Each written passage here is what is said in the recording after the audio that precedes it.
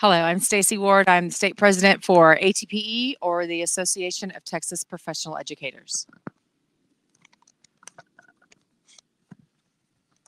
Let me start by thanking Mr. Neal and Mr. Brady for giving us a reason to be here today. I know there are people who say that your bills aren't good enough, but we've been waiting for good enough for 40 years. During that time, too many teachers, too many of my friends and colleagues have made do with less than they could have had. It's enough. While we have, made do when we retire and gone and done without, we worry about our own ability to make do when we retire. And our sons and daughters see how their mothers and grandmother have been treated, and fewer of them are willing to answer the call to teach the next generation. We can and we will continue to work toward a future where all educators receive a full and dignified retirement. But now is the time to start taking real and meaningful steps forward, not simply talk about the future.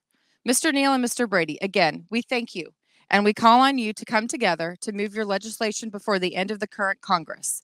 Everything or nothing is a false choice. We've had nothing for too long. Nothing is no longer enough.